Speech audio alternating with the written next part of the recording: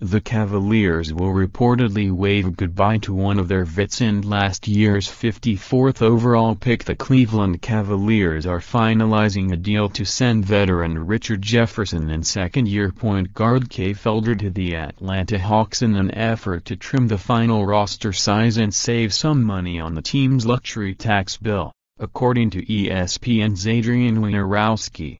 Wojnarowski reports that the Cavs will send Jefferson, Felder, a 2019 second-round pick and a 2020 second-round pick to Atlanta in exchange for European draft rights.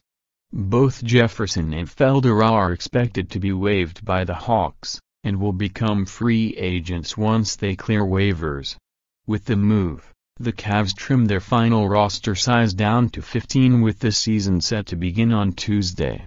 Jefferson, 37, hinted that he might retire following June's NBA Finals loss to the Golden State Warriors, so he may elect to go that route now that he'll no longer be a member of the Cavs.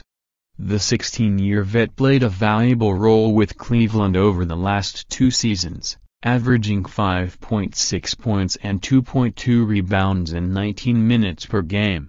Jefferson also hosts the popular Road Trippin' with RJ and Channing podcast with Cavs forward Channing Frye.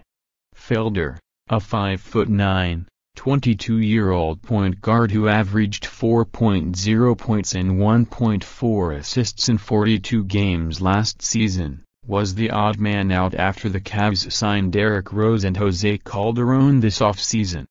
The 2015-16 Horizon League Player of the Year averaged 24.4 points per game as a junior at Oakland, so there will likely be teams willing to give him a shot if and when he becomes a free agent.